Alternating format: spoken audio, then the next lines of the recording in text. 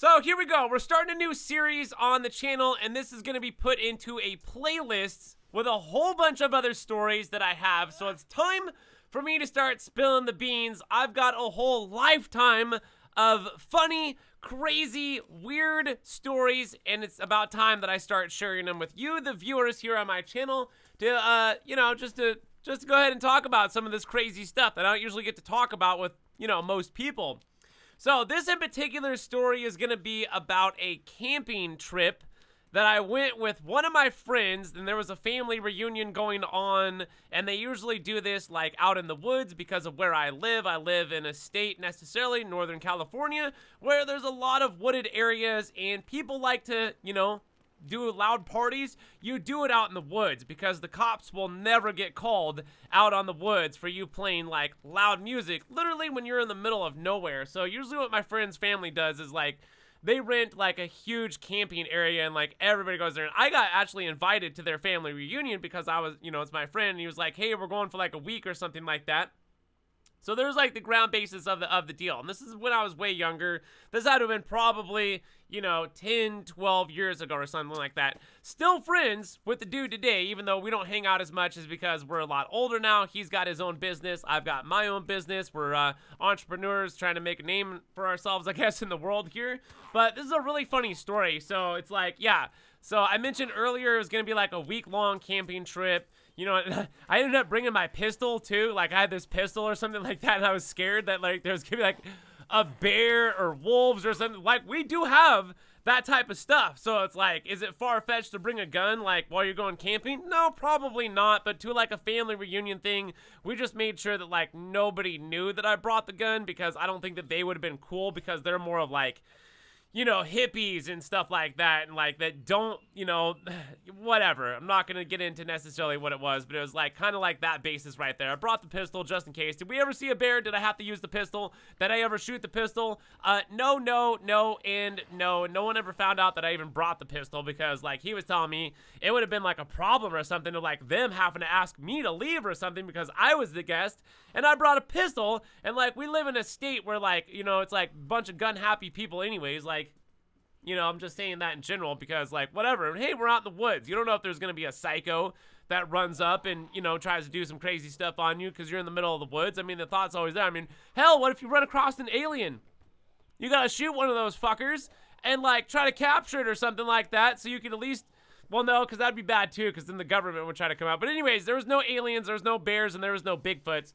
But, it just seemed like I remember the pistol being, like, a big deal or something like that. It was on the hush-hush. But besides the fact, okay, things are going good. Everybody's been partying for about 3 days, okay? We're talking good food, good alcohol, and other things like that. I don't necessarily drink, but a lot of other people were drinking and doing, I think, drugs and stuff like that. Probably smoking pot or something like that, smoking weed, things like that, which isn't far-fetched because, once again, I live in a state where weed is legal, recreational, and medical. So, the government can just take that and put that in their pipe and smoke it. Because the people want what they want, I guess, and that's weed.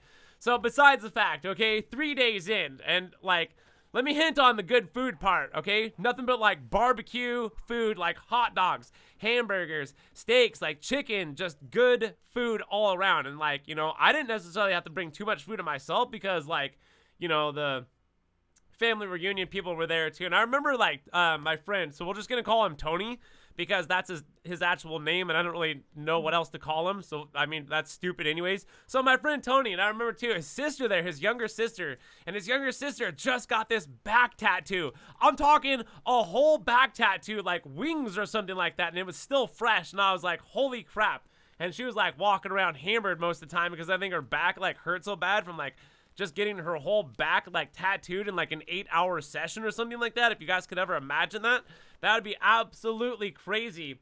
So this is like the absolute not point of any points of the story. The point is we're about 3 days deep into this camping trip, and I haven't taken a crap yet. Okay, I've been holding on to like a monster log for like a minute. Okay, I think like day 2 I definitely noticed I had to go to the bathroom, but like, we're in the middle of the woods where we're so far out. There's no like outhouses. You have to like make your own outhouse. And I'm not like prevalent to where I've never been in a situation where I had to take a crap in the woods, or nor have I, you know, I've had lots of times where I've been out in the camping and like when I was like younger with my dad, and my dad was like, here's a roll of toilet paper. You have to go find a tree. You have to find a really good strong branch, and basically like you hold on to the branch and you kind of lean over it, your feet away and stuff like that, and hope to God your turds don't like, you know, land in your underwear or something like that. Like, that's almost the situation in a sense sometimes when you're camping and you're like out in the middle of the woods and you're like, I'm not going to dig a hole. I mean, digging a hole and crapping in a hole is probably like, you know, you might as well just take your pants off. You might as well squat over a hole, like in the woods or something like that. Like, that's probably the better thing that you could end up doing here. I don't know. That's not what I ended up doing when I was a kid. Like, I was always taught, like, hey, you find a branch, you hold it. What if the branch breaks and then you land in your turds or something like that? That'd be horrible. I've never even heard of a story of necessarily. You'll always make sure you lean on the branch before you even get going, right? You test that branch out, right? You're like, this branch is gonna be good. Why? Because I've been trying to break it for the last 5 minutes, and it's definitely going to be my lean-to for taking a crap branch, basically. So, we're about 3 days in. Haven't gone to the bathroom. No bathrooms really around. And my friend's like, dude, it's like the middle of the night or something like that. It's like 11 o'clock, and it is pitch black out, okay? There's like not even a moon out that night, and it is absolutely pitch black. Like, can't see anything. So, what am I armed with? I got my pistol in my back pocket. I got a flashlight, and I got a roll of toilet paper, right? And I'm like, I'm venturing off into the blackness where like the possibility of me running into someone else is probably, you know, more high considering the fact of the family reunion itself was nothing small. We're talking like there must have been at least 50 people there. When I say my friend's family reunion, we're talking like the whole family came. Mothers, brothers, uncles, daughters, sisters, aunts, wait, did I say uncles? Whatever, besides the fact, like, the whole shebang is there, okay? You know, besides the fact, there's probably, like, some people walking around with a head full of acid, too, as a matter of fact, and I'm out there in the woods. I got my pistol just in case I get attacked by a bear. I don't know what that good would do anyways, besides the fact that, literally, I had to go out and, like, I didn't even venture very far off into the trail or something like that, so, like, I didn't venture very far off. I went down like probably, I don't know, dude, I didn't even know where I was. Like, I walked down the trail, right? Like, I found this trail. I walked down it for probably a good, like, 10 minutes or something like that. Because I wanted to make sure that I was away from, like, anybody while I was doing my business, right? And then, you know, nothing really happened. I didn't see anybody. I got my business done. And, like, I went back to camp and everything was, like, pretty good. Right? And then, like, that was it. End of the night, time to go to sleep, you know, whatever. Nothing be fault of nothing that night. And then, like, here's the really funny part of the story is I remember, like, in the morning time, my friend, like, waking me up, and he's, like, pissed off. He's, like, super pissed off or something like that.